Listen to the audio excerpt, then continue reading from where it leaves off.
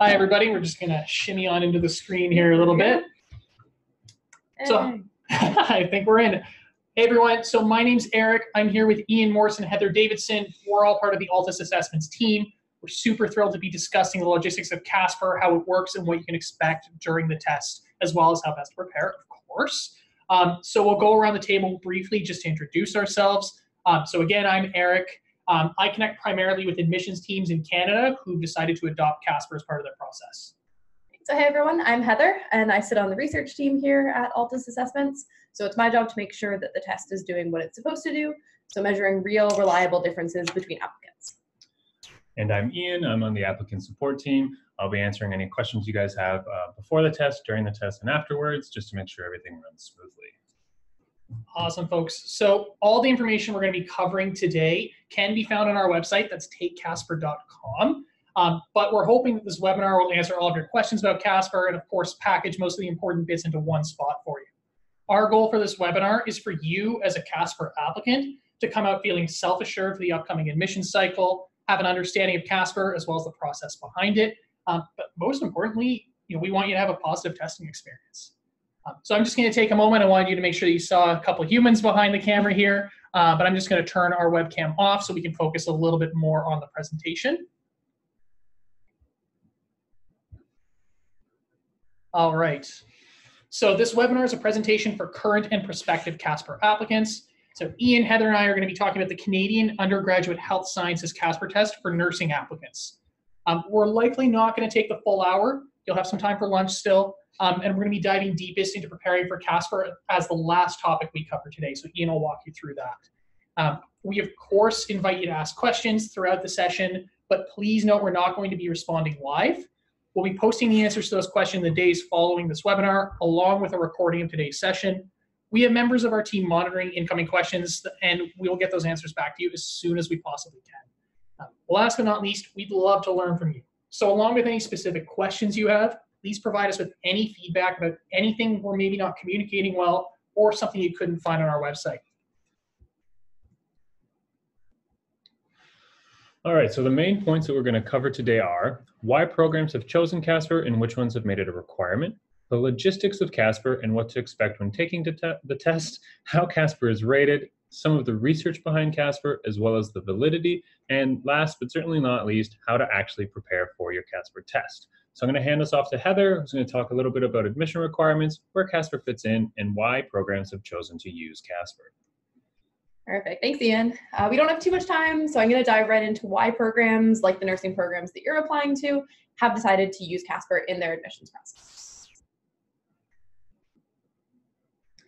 So undergraduate health sciences programs want to select students who are not only strong academically, but also have the personal and professional characteristics necessary to succeed in their chosen field. This means selecting students that have excellent communication and problem-solving skills, empathy and motivation, as well as good grades. Academic metrics that are commonly used, like your GPA, only tell programs about one side of you.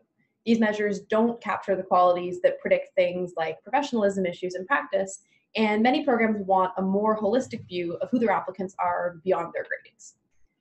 Traditionally, programs have used tools like personal statements or essays, reference letters, and interviews to assess for these kinds of characteristics. But these measures take a lot of work for schools to go through and administer, and they aren't perfect.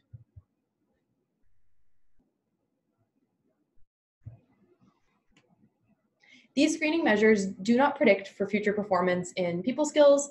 They contribute to a lack of diversity and access in programs, and they often don't authentically or accurately represent who you are. Research has shown that reference letters and personal statements have little to no predictive value or reliability to tease apart the good from the bad applicants. Applicants will often try to tell admissions committees what they think they want to hear, rather than giving a picture of their true self, so they all tend to sound the same. They also can advantage students with connections and knowledge of the system. For example, applicants that come from family members who work in healthcare and things like that. Situational judgment tests like CASPer, on the other hand, have been shown to predict for future performance, unlike personal statements and reference letters. Because they don't require any job-specific knowledge and can be taken from anywhere, they help to widen access and improve diversity. In introducing a tool like CASPer, programs are able to understand their applicants beyond just their book smarts. They're able to really dig in deeper, providing applicants with a platform to demonstrate their strengths in the competency areas outside of science and knowledge. This can be particularly important for the applicants who just meet the academic cutoffs. They can use CASPer to boost their chances of proceeding to the next stage in the admissions process. CASPer is a unique form of situational judgment test, or SJT, which is a type of test commonly used in workplace hiring, where you're presented with a scenario and asked how you would act. And it's specifically designed to help select the best possible candidates for health sciences programs. Situations are presented with videos for higher fidelity. What this means is that you're more immersed in the scenario than you would be if you just read a description of it on paper. The test is online and you can take it on your personal computer, meaning you don't need to travel to a testing center. This makes the test lower cost and gives wider access to all applicants across Canada. CASPer scenarios are not based on specific workplace situations, concentrating on general people skills rather than procedural knowledge. So the test won't disadvantage applicants who haven't yet had a chance to work in a healthcare setting. The test asks how you would respond to the situations using a constructed response, in other words, an open typed format, rather than asking you to choose the best response from a list of options. Why you chose what to do is more important than what you choose to do, and there are no right or wrong answers. This helps us to really tease apart differences between applicants, unlike multiple choice tests where everyone's scores tend to pile up at the high end of the scale.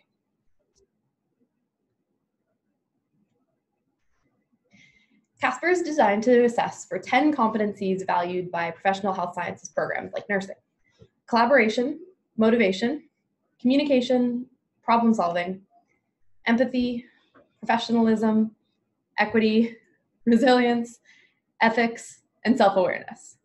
The content of each CASPer test is unique, but the 12 scenarios are carefully selected to ensure that each of these 10 constructs is captured in every individual test instance. All right, folks, this is Eric again. I'm going to jump back in. So just quickly, currently over 60 programs in Canada and 200 worldwide are requiring CASPer for the 2019-2020 admission cycle. So I believe in Canada, there are 21 nursing programs requiring CASPer as part of their process this year. There are always more coming on board. And for a complete and updated list, check out takecasper.com. We're actually going to show you where the dates and times are, as well as a list of the schools using CASPer. But I wanted to share with you this really quickly. Just you might be asking, okay, well, where does CASPer fit into the admissions process? And I'll say this with a grain of salt in that every program is going to use a CASPer score differently. They're going to use it at a different point in time as well. But typically at the undergraduate level, you're going to see a CASPer score factor in early on in the application process. If there's any sort of second step, it tends to be applied before that second step or an interview if that's something that a program requires. But you'll see it submitted along with GPA, personal statements, reference letters, around that, again, that beginning part of the funnel. So let's talk a little bit more about the logistics of CASPer. So a program will adopt CASPer for their admissions cycle, and then they're going to direct applicants to takecasper.com. So once they do that, Altus Assessments takes over and runs the entire test. So we verify applicant accounts, set the test dates you can schedule through us. We provide testing accommodations, and we administer and score the CASPer test all through the account you create on takecasper.com. On the topic of accommodations, I definitely want to touch on this. If you need any sort of accommodation, so a scribe, extra time, closed captioning, connect with us at support@takecasper.com. And I'll say that again because you can use that for all sorts of questions, support@takecasper.com. You can also use the chat bubble on your CASPer account. You'll find that on the bottom right. The Contact Us page is another tool you can use too. So you'll need to submit the accommodations request form, which is found in the accommodations section of our FAQs on the website. And we ask that you do that at least 3 weeks prior to your desired test date. Now, as an applicant, you'll be required to register for a CASPer account, you'll schedule your own test, and you'll pay your test fee. So we know how expensive the application process can be. Applicants are asked to pay hundreds and hundreds of dollars on fees, prep courses, application fees, travel fees. We've been there, we know how much it can be. So we've done our best to make CASPer as accessible as possible without creating a larger financial burden. So for the Canadian Undergraduate Health Sciences test, you're looking at a $40 base fee plus $10 per program to distribute your CASPer score. So every time you want to send a CASPer score to a program, it's $10. So when can I take CASPer and who requires it? This is where you want to take a look at takecasper.com, and you can browse all the test dates and times. You can also register for your CASPer account on our website. Take a look at that dates and fees tab that you see at kind of the top left there. And I highly suggest you read through this bit of information here. Most importantly, because it shares with you what you'll need to create an account. Government issued photo ID, valid email, working webcam, as well as a working microphone. Once you've read through this, I invite you to take a look at the Browse Test Dates and Times button that you see at the bottom of the screen. So you'll be then invited to select the country in which the program you're applying to resides in. So for the majority of you today, if not all of you, that's going to be Canada. And you can select your language, English or French. We'll stick to English today. However, there has been a French webinar, and that will be available as well. And then you'll select the program you're applying to. And again, the majority of you, if not all of you, will be selecting undergraduate nursing. From there, you'll see the name of the test that you'll need to take. So you'll see it there. It's CSP 10202, Canadian Undergraduate Health Sciences. So keep that in your mind. From there, you'll see a list of schools you're applying to. Once you select those schools, you'll see the last possible test date available for all those programs. So that's the last instance of CASPer you can take to satisfy all the deadlines for all of your selected programs. You'll then see a chart that looks like this with every school that you've selected listed down. In this case, we've got just University of Alberta Nursing, and you see that under the school and program section, there are some notes specific to the program. So definitely take a look at that just so that you know everything you need to know before selecting your test. You'll see the admission cycle. It's always going to be 2019-2020 during this cycle, of course. And then the big one, the test dates listed in Eastern Time. Last but not least, well, two more items, the distribution deadline. So this is the last date you can send your score to a school. Note as well that if you have a score and you've written the test already and you decide later on that you want to send that score, you can totally do that at any point before this distribution deadline. But do be mindful of that date. And then last but not least, the identifier requirements. So if a school has an associated ID, maybe it's a specific to a program ID, or it's an OUAC ID if you're applying to schools in Ontario, they may ask for it, and you'll be asked to submit that when you register for your test. So a full list of schools participating in CASPer and the available test dates can also be found in your CASPer account when reserving a test. We have the link on the website you just saw, but head to account.takecasper.com and you can create that account. Again, photo ID, working webcam, working microphone, and a valid email will be what you need to register.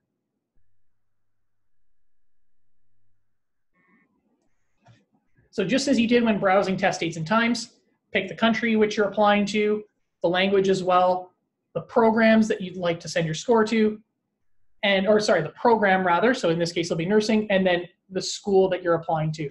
You'll then be prompted for payment once you select all of your schools and enter any identifier information.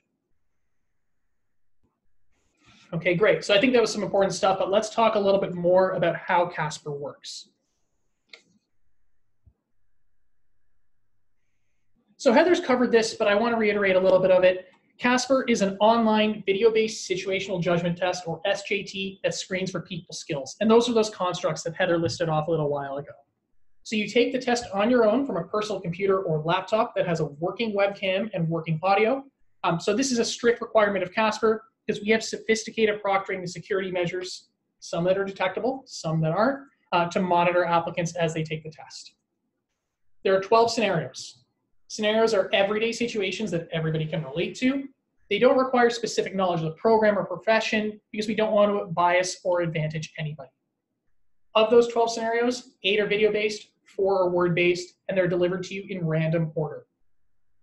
Following the scenario, you'll be asked 3 open-ended questions that relate to the scenario, and you'll have 5 minutes to respond to all 3 questions. After 6 of those sessions have passed, there's an optional 15-minute break. At this time, you're able to get up, stretch your legs, use the washroom, have a snack. You actually don't even need to be in view of the webcam for this 15-minute period. You don't even have to take all 15 minutes if you don't want to. you can continue along with the test. But it's there if you want to catch your breath. So I'd like to take a moment to show you what a video slide will look like.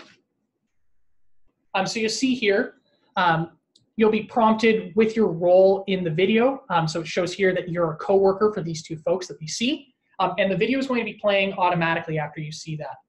You're not going to have the ability to pause, replay, or rewind the video. So it's very important to be focused. You'll want headphones in, and you'll want to be locked in. Pay attention to the scenario for sure. Absolutely, you can take notes during the test on the details of the scenario, but don't bring in pre-written notes. You're not allowed to do that. Remember, you only have 5 minutes to respond to the 3 questions, so if you are taking notes, make sure you have enough time to type your replies. When the video is finished, you're automatically going to be directed to the response page, which looks like this. You can see all 3 questions at once, so take some time to read them and plan your responses accordingly. So there isn't a right or wrong answer. These questions are totally open-ended.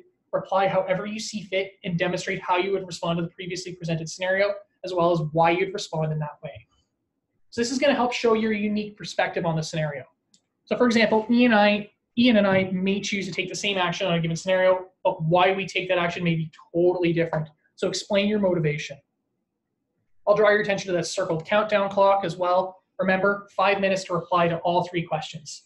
If you finish before the 5 minutes are complete, you can press the submit button to proceed to the next scenario. If you take the full 5 minutes, most applicants do, you'll be automatically directed to the next scenario and your responses are going to be automatically saved. Don't worry if you misspell a word. Don't worry if you don't finish a sentence. None of that factors in. Our raters are trained to not have that factor in when scoring a response, so don't let that bother you as you move through the test. Finally, remember that orange chat bubble. It's always there.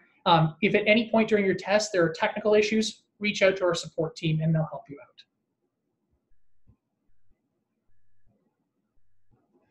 Great, thanks, Eric. Heather, again, back to talk about what happens after you write your CASPer test. So how your test is rated and how your score is distributed to the programs that you're applying to.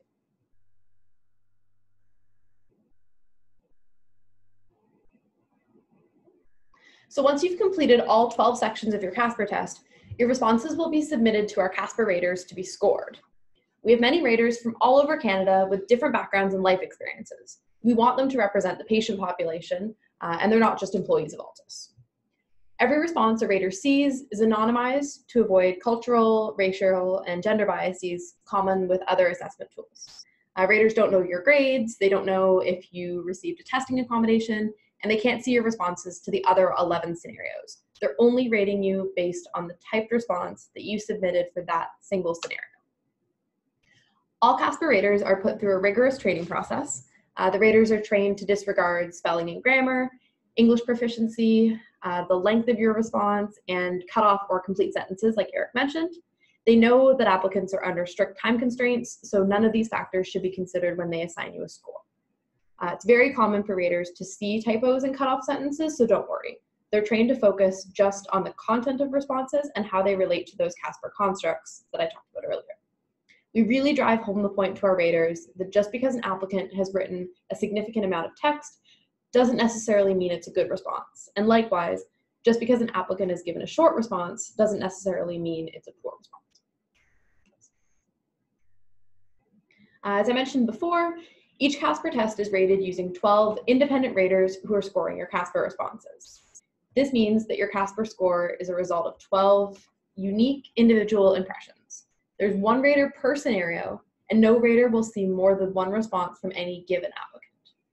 In other words, instead of rating your test the whole way through from sections 1 to 12, each rater is focusing on rating one particular section for multiple different CASPer applicants. So for example, one rater might see a series of responses for just scenario 3. Rating applicant responses for the same scenario over and over allows the rater to give a score for your response that is relative to your peers. This is important because it allows the programs that you're applying to have a sense of how you're doing relative to your peers and the entire applicant pool. Prior to rating applicant responses, raters are assigned to a particular scenario and provided with relevant instructions, background knowledge and theory, as well as some guiding questions about how the scenario and the constructs it's probing for. So by giving programs information about you beyond your grades, CASPer aims to help widen access to groups that have traditionally been underrepresented in medicine and other healthcare professions, as there's a need now more than ever to diversify the healthcare profession in order to meet the needs of an ever-changing population. We conduct continuous research and quality improvement work to ensure that CASPer is as fair as possible to all applicants and not adding an additional hurdle for applicants from underrepresented groups. On this slide here, we talk about a research study that we conducted with New York Medical College in the States. I won't dive too deep into the specifics of this study. We know there's a lot of information being thrown at you today, but overall, we've found that compared to traditional admissions tools like GPA, CASPer is a more equitable screening tool. So once our raters have rated your CASPer test, how does this information get to the schools that you're applying to? We guarantee a 3-week turnaround time for CASPer scores to be delivered to your schools after you write the test. This year, we've actively been working to deliver a 2-week turnaround time, but 3 weeks is guaranteed. The most common question that we get at Altus is, why don't you receive your CASPer score? Currently, we do not distribute results to applicants because every program uses CASPer in a different way. Some use it in a formula with your GPA, some use a cutoff score. It's entirely up to the program to determine how CASPer is going to be factored into their decisions. The influence of the score also depends on the competitiveness of the applicant pool for each program. This means that the same CASPer score may be competitive for one program, but less competitive for another. Again, each program has the independence to use and interpret the score in whichever way they choose, just as they do when they're factoring in GPA and any other tools. The difference between GPA and the CASPer score is that programs make it public knowledge about how GPA and other cognitive measures factor into their admissions decisions, but they haven't done the same with CASPer. So at the moment, even if we did release your CASPer score to you, it wouldn't be clear how you should interpret how CASPer will influence your application. Finally, your CASPer score is a total numeric score that's not broken down by areas or topics covered. Therefore, sharing this information with applicants would not provide any specific insights on how you can improve your score. So now that you guys know a bit more about how CASPer is rated and how your score gets distributed to your programs, I'm going to turn the webinar back over to Ian, who's going to talk to you about how you can prepare for your CASPer test. Hi, Ian here. Hope you didn't forget about me. Now we're on to the good stuff, like how to actually prepare to take your CASPer test. All right, so as CASPer becomes more widely used, the number of test prep companies has also increased. I just want to be clear, we are not affiliated with any test prep company, and because we know how expensive the application process is, we actually offer all the materials you need to prep for CASPer for free. You can access that on our takecasper.com website in the test prep section, or we also offer a full 12-section practice test as part of your system requirements check, which can be accessed via your CASPer account. I would highly encourage you guys to check out the 12-section practice test prior to taking CASPer.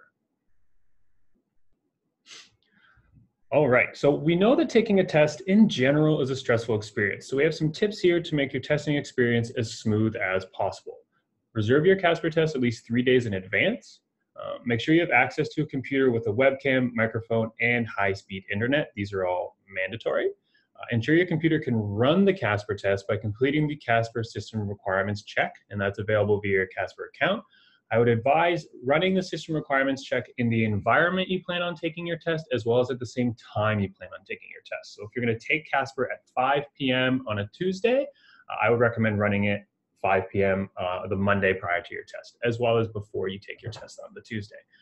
Restart your computer the day of the test. This is just in case you have any pending updates in the background of your computer that you might not be aware of.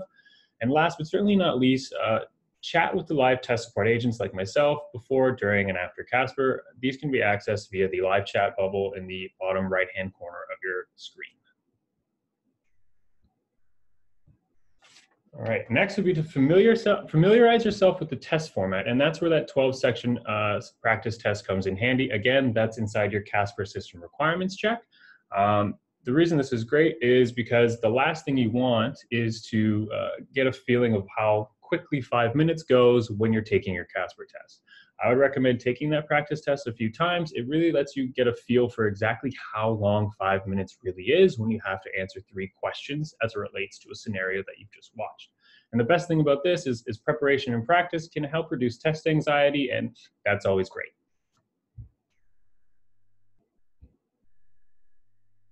One of the benefits of an online test like CASPer is that it can be taken almost anywhere. I would plan ahead to ensure you're in a place free of distractions. If you live in a house with noisy roommates or family members, let them know you're going to need a quiet space for the duration of the test. You can also arrange to take the test in a quieter location like your school or community library. If that is something that you're planning to do, I would advise running the system requirements check at that library or at that community center just to make sure that everything is going to run smoothly. We would also recommend using headphones. It helps you focus when taking CASPer. We have had some applicants that have had issues with Bluetooth headphones, so we do not recommend the use of them. As with any test, read the questions fully, then plan your response. After the video or written scenario is presented, you'll be asked to respond to 3 open-ended questions within a 5-minute window. You will feel pressed for time, but make sure to read all 3 questions and take a moment to reflect and plan your responses. This will allow you to avoid repeating yourself as you move from question to question or missing a question completely. Consider all aspects of the dilemma presented to make sure you're covering the issue from as broad a perspective as possible. Lastly, please do not refer to previous scenarios when answering questions. Like Heather touched on, each scenario is rated by a different rater. So referring to a previous scenario on a different scenario, the rater will not really know what you said on the previous scenario. All right, I highly encourage all applicants to use the full 5 minutes when responding to a section. If you finish your response before the 5 minutes is up, it's a really good idea to go back and check over your answers and see if there's anything more you can add, like on any test you've ever taken. The one big one is why you actually chose the stance you did. Raters are looking for your motivations for taking a position rather than only the position itself. So it helps to explain your reasoning as completely as possible within the time given. We have found that individuals who use all full 5 minutes in responding tend to score higher on CASPer than students who move on to the next section before their time was up. If you end up running out of time while responding, don't worry, you're actually on the right track. And I would like to emphasize that spelling does not count. Our raters are trained to ignore spelling errors when rating responses. All right. Don't panic if you don't finish your thought. These 2 slides kind of build on each other. If time does run out, like I said, don't panic. With a restricted amount of time to answer all 3 questions, it's quite common for time to run out while you're finishing your thought. You will automatically be moved on to the next section and your answers will automatically save. This happens to almost everyone, and raters are used to seeing unfinished responses. The raters are also explicitly trained to ignore spelling issues, so focus on the content and explaining yourself instead of fixing grammar or typos. If you're disappointed in your response, don't worry, just take a deep breath and try your best on the next section. Like I said before, each section is graded by a different rater who has no idea who you are or how you performed on the past section. Don't be concerned if you feel like your answers were particularly weak for one of the sections. You'll still have 11 other sections to reveal your true self. Use the few seconds in between each section and the 15-minute break in the middle of the test to collect your thoughts, calm your nerves, and reset your mind for the next section. All right, last but not least, these are some very important test day tech tips. Double check your CASPer account information. This includes first and last name, your application email, as well as the ID that you're required to enter in order to reserve your test. All of these pieces of information are going to be how the program matches your CASPer score to your application. If any of these are different, they may have a tougher time matching your score. Perform the system requirements check. I think I've said this a few times, but I'm saying it again. Please make sure to perform this requirements check. Check to ensure you have a working webcam and a high-speed internet connection, as well as a microphone. Again, these are all mandatory. Also, make sure you're using the most up-to-date web browsers. So here we have Firefox and Google Chrome. These are the only supported browsers when taking CASPer. If you try to take CASPer with Safari, Internet Explorer, Edge, or any of the other browsers available, it will not work. Disable VPNs, firewalls, and plugins, as these can impede your test day experience. Really important, know the date and time of your CASPer test. Please take into account time differences depending on where you are living. All CASPer times are in Eastern time. Last but not least, remember that the refresh button is your friend. If you find that your video is pausing or buffering, click refresh, and more often than not, that will fix the issue. If you do encounter an issue on your CASPer test that cannot be fixed by refreshing your screen, there is that live chat button in the bottom right-hand corner. We have a full team on hand for every CASPer test to ensure that all applicants can complete the test as smoothly as possible. I'm going to pass it on over to Eric. Thanks so much for listening, and best of luck on your CASPer tests. All right, folks, we're just going to wrap up now, but I just wanted to summarize what we talked a little bit about today. So I hope by now you know that CASPer helps give a more holistic picture of you. It increases diversity and access, and it's evidence-based. But you now know how to prepare and maximize your success with CASPer. I am going to remind you that the webinar and any questions that you posted will be answered by our team. Don't let that stop you. Just because the webinar is done doesn't mean that we're not answering questions anymore. Please connect with us at support@takecasper.com. You can use that chat bubble that Ian was chatting about. Reach out to us there. Last but not least, again, please provide us any feedback you might have. We'd love to know how we can do a little bit better. But with that, I want to say thank you very much for joining us over your lunch hour. I want to say good luck on all your applications. And also, of course, good luck on your CASPer test this season. Take care and all the best.